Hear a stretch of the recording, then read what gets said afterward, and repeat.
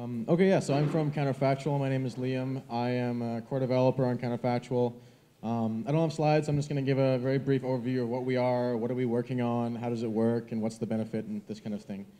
So the basic idea of Counterfactual is that we're trying to build an open and generalized framework for the use of state channels in any kind of decentralized application. So there's a lot of stuff that needs to be packed in to make that work. And we're essentially using a lot of research that Jeff and some of his team have been doing over the past several years and turning that into like real workable code that anyone can kind of import. So I'll go from kind of the ground up. What is a state channel?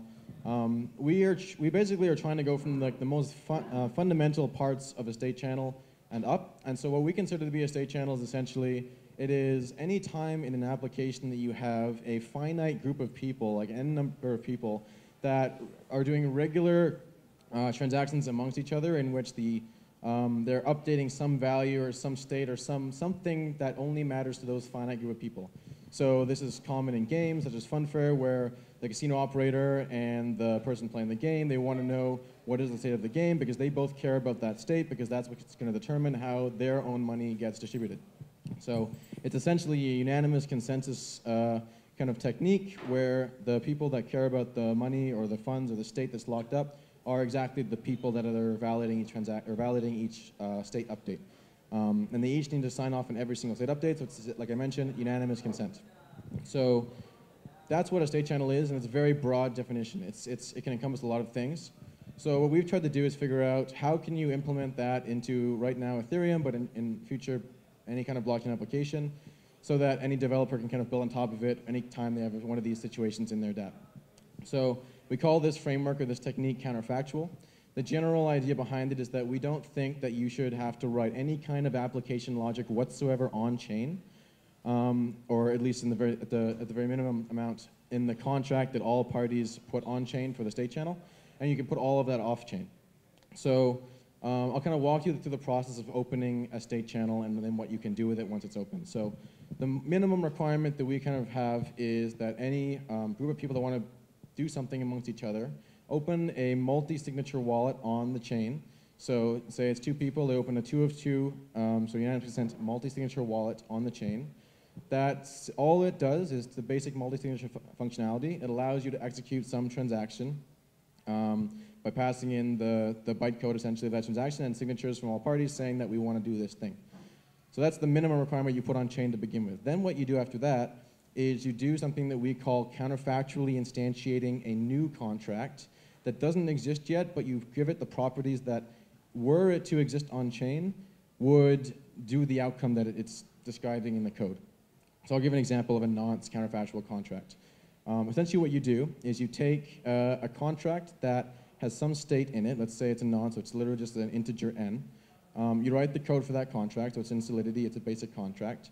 And what you do is you basically take the bytecode of that contract, sign that bytecode from all parties involved in the state channel.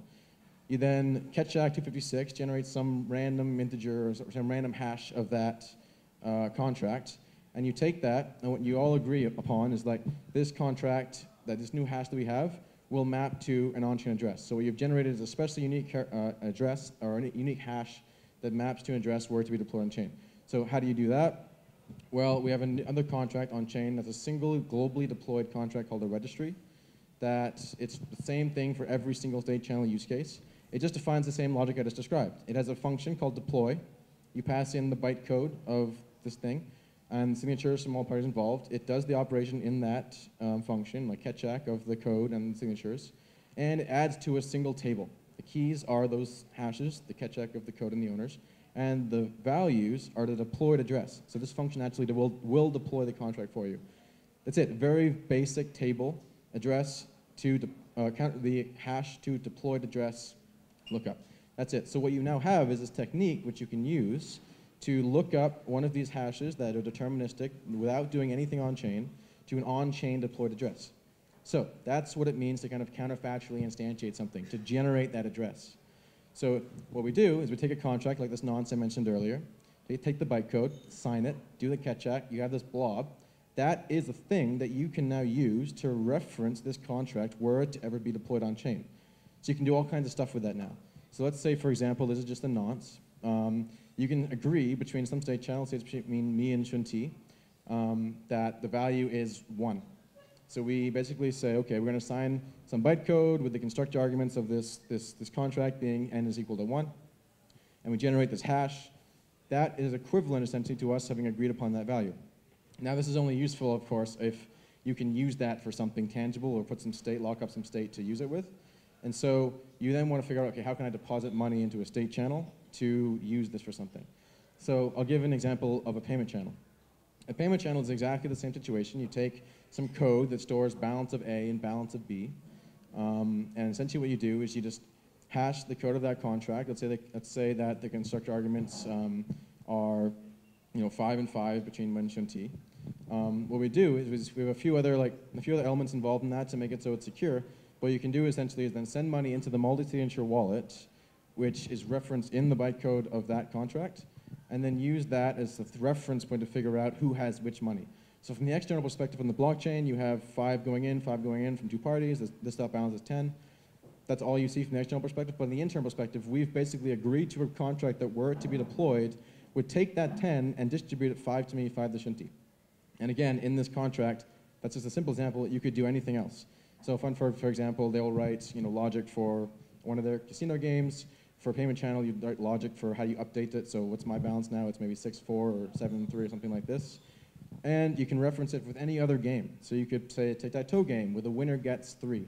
And you could update the payment channel to be, instead of 7.3, it would be like 4.3. So I take out 3 and put 3 into the tic-tac-toe game, and the winner gets that 3. And these are all referenced by using the technique I mentioned earlier, taking the hash of this bytecode, signing it, and using that as a pointer, the same way you'd reference any other smart contract in Ethereum, to that pointer. And then it all goes to this other registry contract, which will resolve it in that simple table. It's a very straightforward technique, but it allows for all kinds of possibilities. So that's the basic method.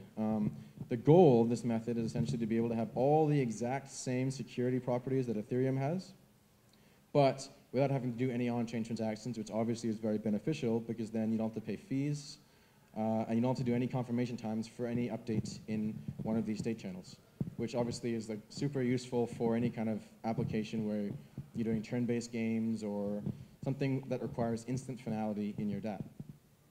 So that's the general idea of a state channel. There's all kinds of extra things. One of them is, or all kinds of extra things that you need to build in order to ensure its security. So one example might be, let's say we're doing a payment channel in here, and I want to send money to Shunti. So we have at n equals 0, I give him 7, the balance is 7.3, and with n equals 2, the balance might be 5.5, and so it will have changed. But he obviously would prefer for 7.3, where he has 7, so he might submit that earlier state when n is equal 1. And so what I need to do then is be able to react to that kind of almost that incorrect deployment on chain. So what I can do is take the other signed copy that we had at n equals 2, put that on chain, and basically through a timeout mechanism ensure that my copy will win. So this allows you to essentially keep doing updates and signing these updates, but as you increase each one, you're guaranteeing that the latest signed copy is the one that is essentially the one that kind of ends up being the way the funds are distributed. But again, they don't necessarily need to be distributed at each time through a dispute. In the cooperative scenario, we both agree to essentially sign a transaction saying that from the multisig, we'll send out 3 or send out whatever it might be. So we don't have to spend we don't have to do any deployments on chain for a cooperative exit. The same thing with same thing with a deposit as well.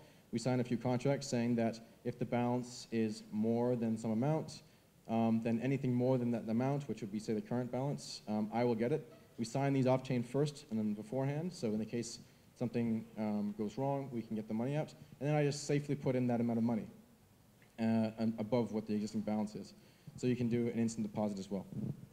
So that's kind of the general idea. So other supporting services are, what if like Shunti and I are in a state channel and he closes his laptop and I start sending him updates and he's just not responding to me whatsoever? Or in another situation, I submit a false update where I had way more money, but there's a future update that we both signed where he has more, and his laptop's closed or he's off somewhere. How does he basically ensure that he gets the funds before the timeout closes? What he can do is he can essentially pay somebody else, like a third-party insurance provider, essentially, small amounts of money, which can also be channelized, to ensure that in this scenario, that person will always be monitoring for the set of these hashes, these counterfactual addresses. If they ever are deployed into the contract, they will watch for all of them, and if I ever do that, on Shinti's behalf, they will deploy the contract for him, so he can essentially contact an insurance provider to guarantee total uptime. So it doesn't matter if he closes his laptop or he's gone, as long as he has this insurance service. Another service is anti-griefing. So let's say, for example, we play a game tic-tac-toe, I win the game, I say, hey, Shinti, I won the game, here's the new balance where I have more than you, and he just doesn't respond to me whatsoever. He can just grief me and not respond and force me to deploy all my contracts to chain, which obviously costs transaction fees and expensive for me. He can just like straight up just grief me just because he wants to see me suffer, essentially. Well, there's actually services you can build for that, which are essentially well, the obvious solution is you can basically pay, both of us can agree to pay a witness to, on both of ours behalfs, essentially take all assigned transactions between each of us and be able to make claims as to who is the one not responding, and in those situations, penalize that person. But there's also a way you can do this in kind of a decentralized way, and so we're working on that as well, where basically you can have a smart contract with a list of people that anyone can kind of join if they put up a certain amount of stake, that will basically act as witnesses for any given state channel. So in the situation where, say, somebody doesn't respond, there'll be a list of people who are incentivized to basically take all transactions that we do between our state channel and like kind of witness them and see who's the one not responding in this, or who has sent a transaction at a certain point in time. And this way, in the scenario where Shinti wants to just make me suffer, he can be penalized provably and safely as well. So these are all another kind of supporting service. The cool thing about state channels as well is that you can kind of route them together. So if there's a state channel with 2 people, A and B, and there's another one with B and C, you can move money between A through C without having to require B's involvement at any step, except for the very beginning where you say, this is how much we want to route through you. So essentially what people can do is kind of put up a certain amount of collateral to be in a network, and this is exactly the same way that Lightning works, for example. The good thing about this situation, though, is that once the money has been agreed upon, say between A, B, and C, once A, B, and C agree that B will put up, say, like 10 Ether, that A and C can route between them. Once they all sign off on that amount, you can safely, through, again, using this counterfactual instantiation method, set it up such that B does not need to be involved at any point between A and C's dealings. So A and C can do a tic-tac-toe game, and they can do whatever they want, all using B's funds, without B even knowing what's going on. So this is another useful property of the generalized component of our technique. Anyway, so this is generally how state channels work. What are we doing? We've kind of come up with this technique. That's the first thing we're doing. The second thing we're doing is we're building a framework.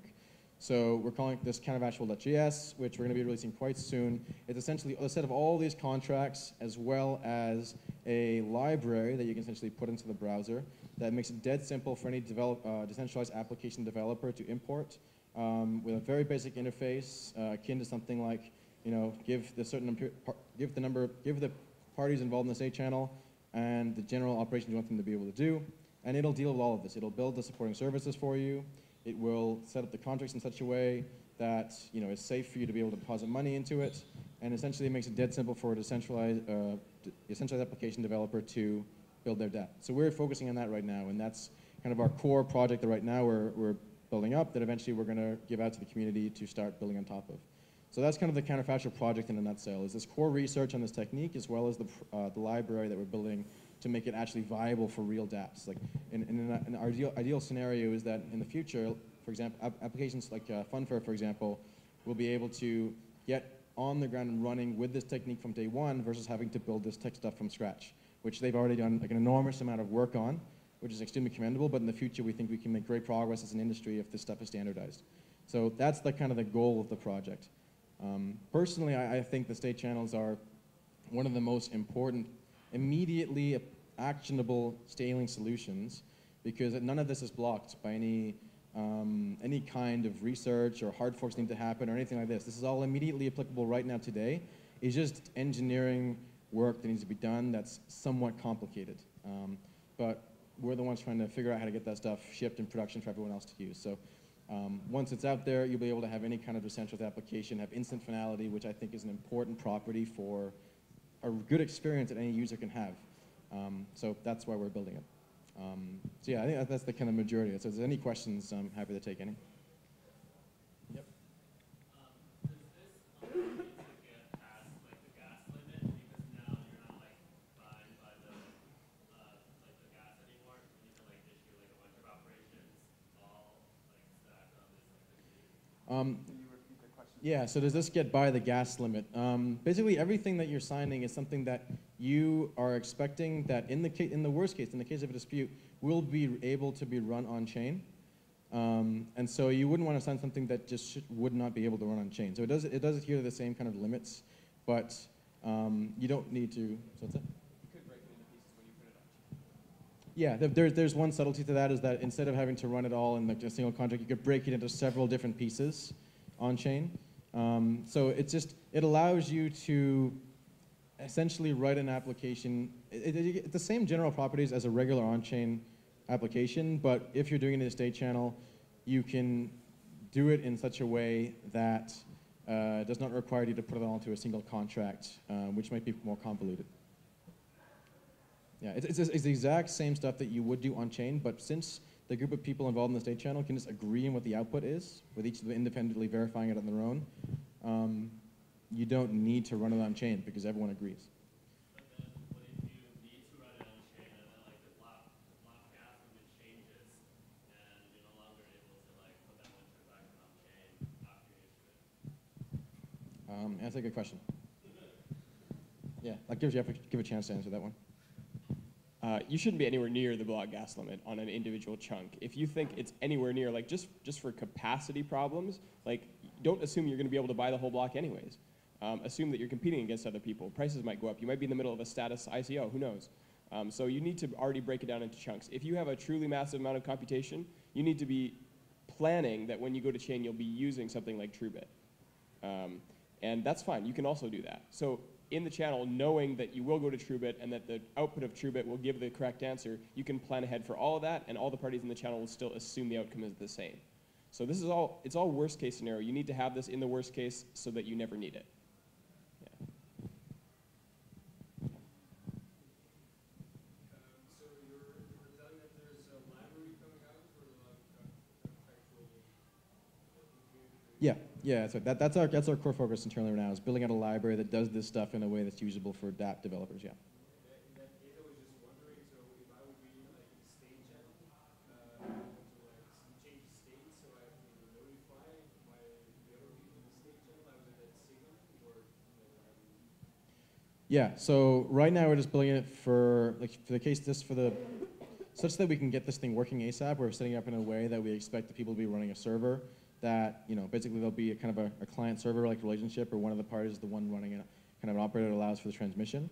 We have built demos with WebSockets. The actual layer between the individual parties is not a thing that needs to be in any particular way. We're trying multiple techniques, but ideally in the long term, this will be a pure peer-to-peer thing, like with libp2p or Whisper. But for the short term, just to get this thing working, probably we're assuming that you have a server.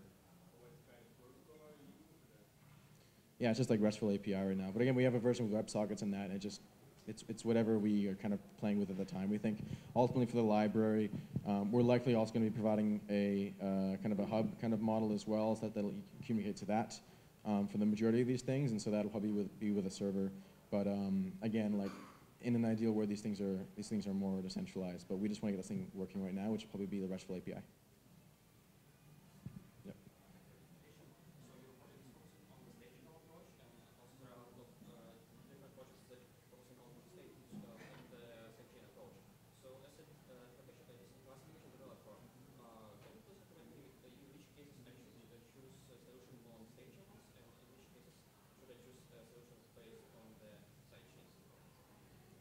Yeah, I don't really see why should you use state channels versus side chains? I don't really see any, these aren't like competitive solutions, like really. It depends on your use case.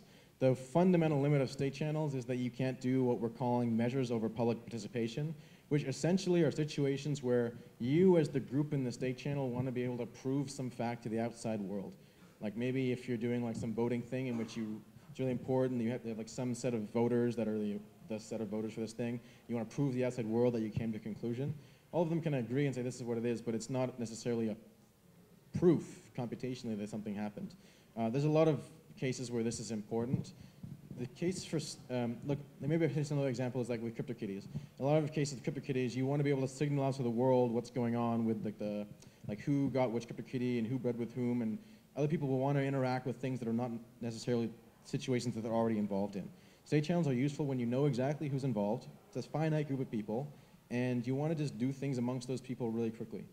It's essentially just, it's a group unanimous consent protocol.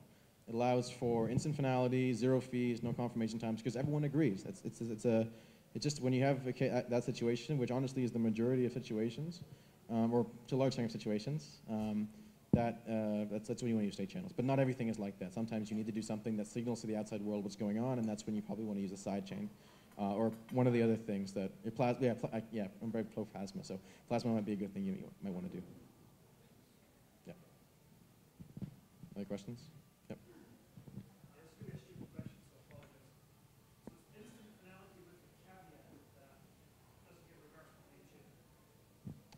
It's a instant finality without the caveat that it with the caveat that it won't get. Say it again.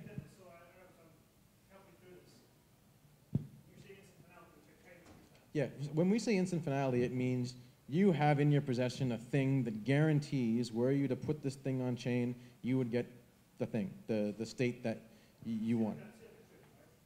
Say it again. Trade between me and you. So basically, think about it this way. Let's say you and I are in a state channel, like I have 5, you have 5, and you send me 2 in the state channel. From the outside world, no one knows what's going on, it's just 10. It just looks like there's a multi-sig with 10 in it. But between you and I know that I have 7 and you have 3 because we've signed off in that transaction. The reason why we consider this to be instant finality is because at any given point in time, I can finalize exactly on-chain by running this, basically deploying the contracts that we agreed upon that says I have 7 and you have 3. And that will essentially take out from the multi-sig the 7, give it to me, and give you the 3. That's what Ethereum, right? Yeah.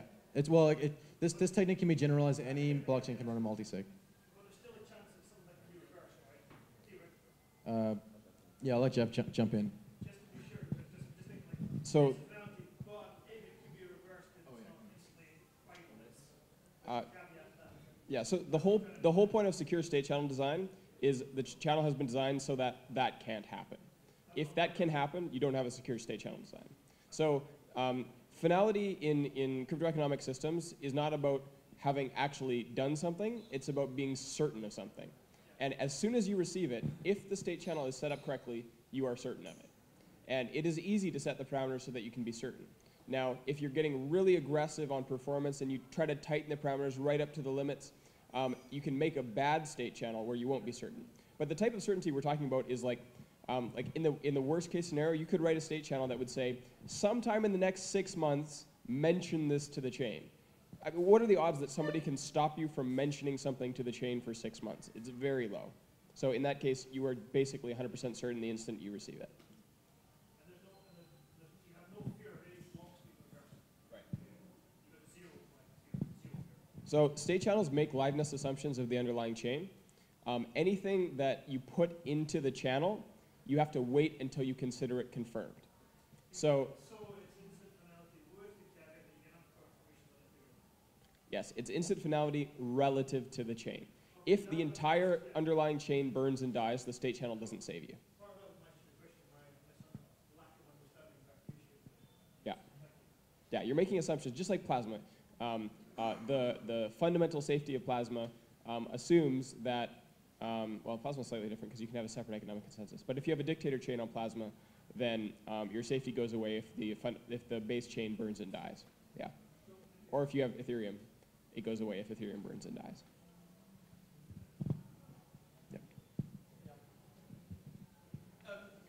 You mentioned the briefing problem there before where you're playing a stable game, tic-tac-toe, perhaps not a great example of people fail on the quiz, but or never loses. But you're halfway through a game and you realise that you're probably likely to lose and you just stop doing stuff. Right? I mean, you have a better solution than just taking the whole thing back on the chain at that point. Like the full analysis here is there's what you can do, and then there's what the Nash equilibrium is for what you do. So what you can do is just take everything to chain, and if the person is being the perfect attacker, you won't be able to tell who did something wrong, but it'll cost them as much as it costs you, and they don't gain anything. So if that's the case, then the Nash equilibrium is for them to never do it in the first place, because all they're doing is costing themselves money, and they're not getting any advantage.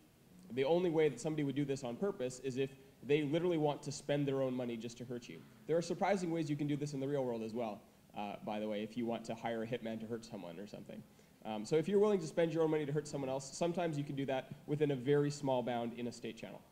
That's not in and of itself automatically a problem, but if it is, there are other techniques.